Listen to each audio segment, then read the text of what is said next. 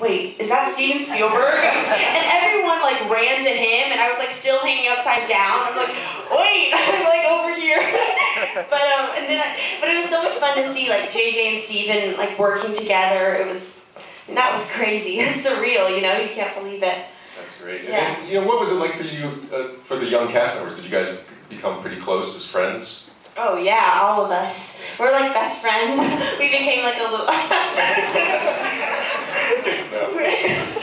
Yeah, we were always together.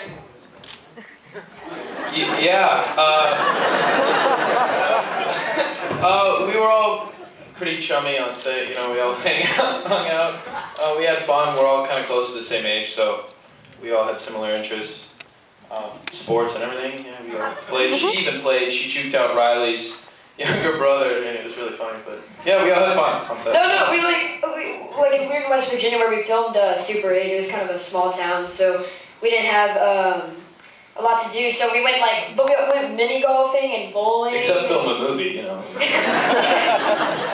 but we went a lot, and yeah, we came really close. No, wait, you know, Dennis and I became best friends. Nobody seems to care. And we enjoy blowing things up too, still. Michael, you said that this was a movie that you had been waiting for without knowing it.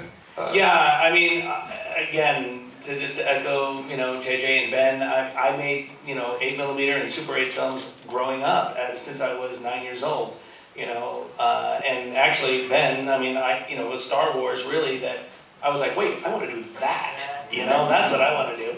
And so yeah, I grew up doing that exact same thing. So when I saw this, when I read it for the first time, I was just thinking to myself, oh my God, this is the film I've been waiting to make since I was 9 years old.